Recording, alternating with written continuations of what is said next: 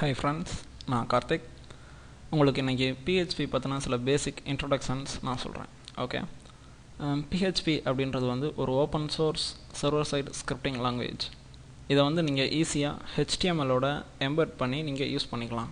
Okay, நீங்கள் பார்த்துக்கிட்டு இருக்க இந்த வெப்சைட் தான் PHPயோட official home page, www.php.net. Okay, நீங்கள் PHP வந்து PHP வெப்சைட்லேருந்து நீங்கள் டவுன்லோட் பண்ணிக்கலாம். ஆனால் நான் மோஸ்ட்லி நான் இந்த வெப்சைட்லேருந்து டவுன்லோட் பண்ண சொல்லி நான் ரெக்கமெண்ட் பண்ண மாட்டேன். ஏன்னா PHP வந்து ரெண்டு மோடில் ரன் பண்ணலாம். ஒன்று வந்து CUI கமாண்ட் லைனில் வச்சு நீங்கள் ரன் பண்ணுறது, இன்னொன்று இந்த மாதிரி மோசிலா ஃபயர்ஃபாக்ஸோ இல்லை இன்டர்நெட் எக்ஸ்ப்ளோரர் இந்த மாதிரி எந்த ப்ரௌசரில் வச்சு நீங்கள் ரன் பண்ணணும். ஓகே, ஸோ நீங்கள் அதோட சோர்ஸ் கோடையோ இல்லை நார்மல் விண்டோஸ் பைனரிஸையோ நீங்கள் இதிலேருந்து டவுன்லோட் பண்ணுறதை விட இதுக்குன்னே ஒரு பேக்கேஜ் இருக்குது. அந்த பேக்கேஜ் பேர் தான் WAMP. இப்போ நீங்கள் WAMPோட ஹோம் பேஜ் எனக்கு மறந்து போச்சு. ஃபஸ்ட் சிம்பிளாக கூகுளில் போய் டவுன்லோட் WAMP சர்வர் அப்படின்னு போடுங்க. ஓகே ஓகே அப்படி போட்டிங்கன்னா மெயின் ரிசல்ட் வரும்.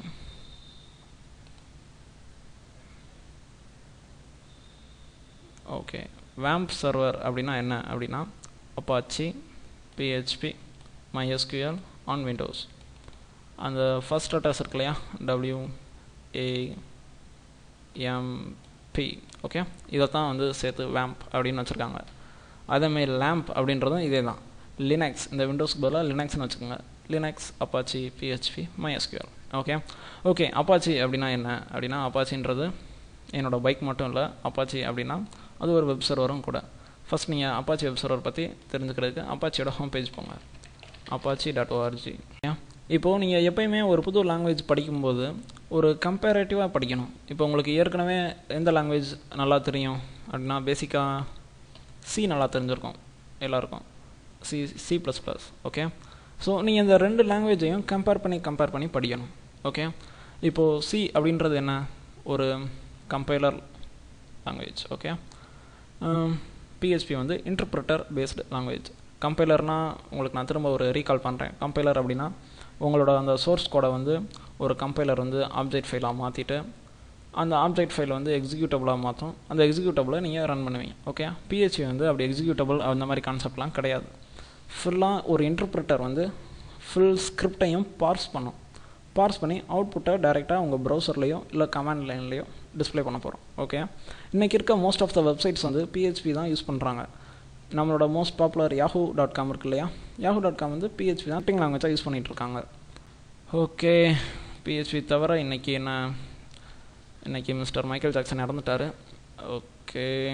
ஓகே, இப்போது நீங்கள் WAMP சர்வர் டவுன்லோட் பண்ணி இன்ஸ்டால் பண்ண உடனே உங்களோட ஃபஸ்ட் PHP ப்ரோக்ராமை நம்ம இப்போ எழுத போகிறோம். சிம்பிளாக நீங்கள் நோட் பேட்லேயே உங்களோட எல்லா PHP ப்ரோக்ராமையும் நீங்கள் டைப் பண்ணலாம். ஓகே இப்போது இப்போ நீங்கள் HTML கோடிங்லாம் எழுதியிருப்பீங்க இல்லையா, HTML டேக்லாம் எப்படி ஆரம்பிக்கும், HTML அப்படின்னு ஆரம்பிச்சு HTMLனு முடியும். ஓகே, C கோடிங்லாம் பேசிக்காக எப்படி ஆரம்பிக்கும், C கோடிங்லாம் எப்படி ஆரம்பிக்கும், ஹேஷ் இன்க்ளூட் stdio.h எப்படி ஆரம்பித்து மெயின் ஃபங்க்ஷன் கால் பண்ணி அப்படி இருக்கும். ஓகே, PHP ஸ்கிரிப்ட் எல்லாமே எப்படி இருக்கும் அப்படின்னா, PHP இதான் வந்து PHPயோட ஓப்பனிங் டேக், இது PHPயோட க்ளோசிங் டேக். ஓகே, இந்த ரெண்டு டேக்ஸ்க்கு இடையில தான் நீங்கள் PHP கோடிங்கை எழுதுவீங்க. இந்தமாரி கான்செப்ட் வந்து சப்போஸ் நீங்கள் ASP படிச்சிருந்தீங்கன்னா உங்களுக்கு தெரிஞ்சிருக்கும். ASP டேக் இருக்கும். அந்த ASP டேக் அந்த பிளாக்கை மட்டும் நீங்கள் கொண்டு போய் ஒரு HTML கோடுக்குள்ளே நீங்கள் எங்கே வேணாலும் எம்பெட் பண்ணிக்கலாம். அதே மாதிரி தான் நீங்கள் PHP கோடிங்கை எந்த ஒரு HTML கோடிங்குள்ளே வேணாலும் யூஸ் பண்ணிக்கலாம். ஓகே இப்போது PHP லாங்குவேஜில் சில பேசிக்ஸ்லாம் இருக்குது. அதை நான் எப்படி சொல்கிறேன்னா, இப்போது சியில் நீங்கள் என்ன பண்ணுவீங்க, ஒரு வேரியபிள் நேம் எப்படி வைப்போம், int a அப்படின்னா இன்டிஜர் அப்படின்னு அர்த்தம்.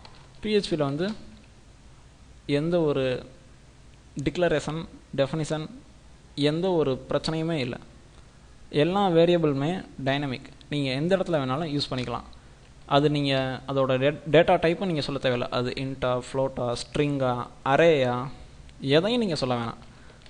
$a அப்படின்னு போட்டால் அது ஒரு variable.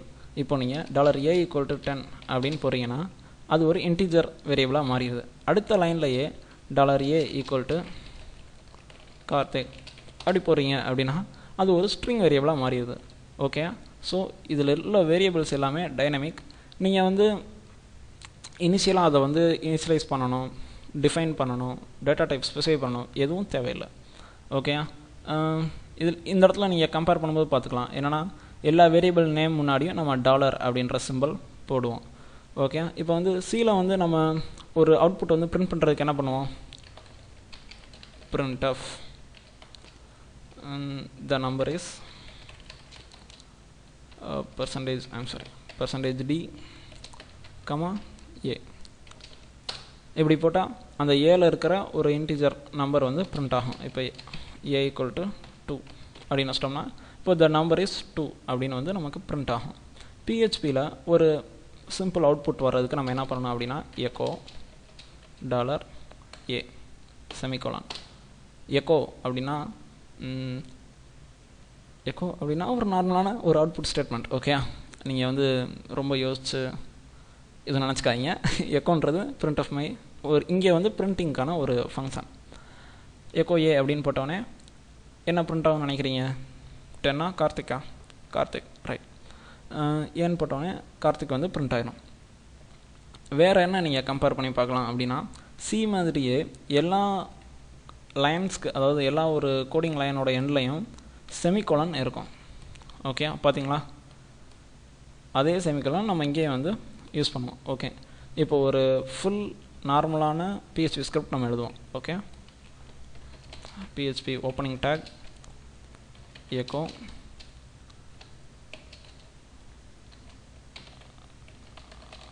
how are you. Okay, இப்போது இந்த ஸ்கிரிப்டை வந்து நீங்கள் சேவ் பண்ணணும். சி ஃபைலில் நம்ம மோஸ்ட்லி எப்படி சேவ் பண்ணுவோம்?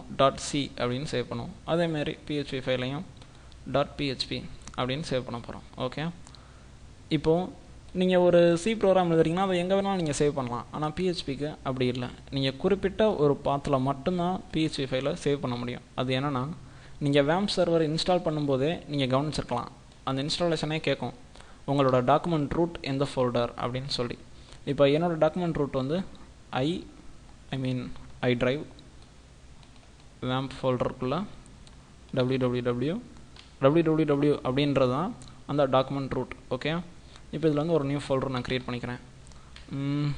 Tech தமிழ்ன்ற folder. ஓகே, அந்த ஃபோல்டருக்குள்ளே ஃபைல் நேம் என்ன வைக்கிறோம் அப்படின்னா hello.php. இது நம்ம ஃபைலை சேவ் பண்ண போகிறோம். இது வந்து ஆல் ஃபைல்ஸை செலக்ட் பண்ணிவிட்டு hello.phpன்னு வச்சு சேவ். Okay, fine. இப்போது நம்மளோட PHP ஸ்கிரிப்டை வந்து ரன் பண்ண போகிறோம்.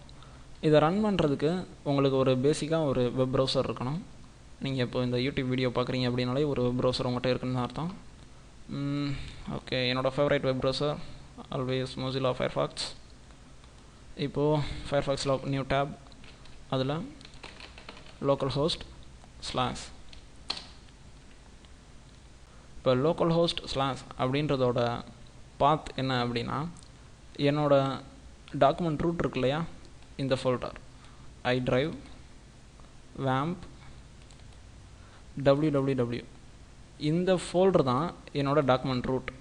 நான் ப்ரௌசரில் எப்போல்லாம் இந்த இடத்துல localhost அப்படின்னு போடுறேனோ அது எல்லாமே இந்த வேம்ப் www அப்படின்ற இந்த ஃபோல்டரை தான் பாயிண்ட் பண்ணிகிட்ருக்கோம். யார் கன்ஃபியூஸ் ஆகிறீங்க? சப்போஸ் உங்களுக்கு ஏதாவது கன்ஃபியூஷன் ஆச்சுன்னா இந்த வீடியோக்கு ஒரு கமெண்ட் அடிங்க, நான் உங்களுக்கு கண்டிப்பாக ஹெல்ப் பண்ணுறேன். ஓகே, இப்போ நம்ம சேவ் பண்ணி வச்சுருக்க இந்த ஸ்கிரிப்டை வந்து கால் பண்ண போகிறோம். இதை நம்ம எங்கே சேவ் பண்ணோம்? டெக் தமிழ் அப்படின்ற ஃபோல்டரில் சேவ் பண்ணோம். ஸோ இந்த இடத்துல டெக் தமிழ் அப்படின்னு போட்டிங்கன்னா நம்மளோட ஸ்கிரிப்ட் இந்த இடத்துல தெரியும். ஓகே, இந்த ஸ்கிரிப்ட் தெரியலை அப்படின்னாலும் நீங்கள் டைரெக்டாக ப்ரௌசர்லையே hello.php அப்படின்னு போட்டிங்கன்னா உங்களோட அவுட்புட் வந்து வந்துடும். Hello, how are you, I'm sorry, வெறும் how are you. Okay, success. Okay, fine. இதில் ஏதாவது ஒரு டவுட் இருக்குது உங்களுக்கு அப்படின்னா தயவுசெய்து கமெண்ட் அடிங்க, நான் உங்களுக்கு ஹெல்ப் பண்ணுறேன்.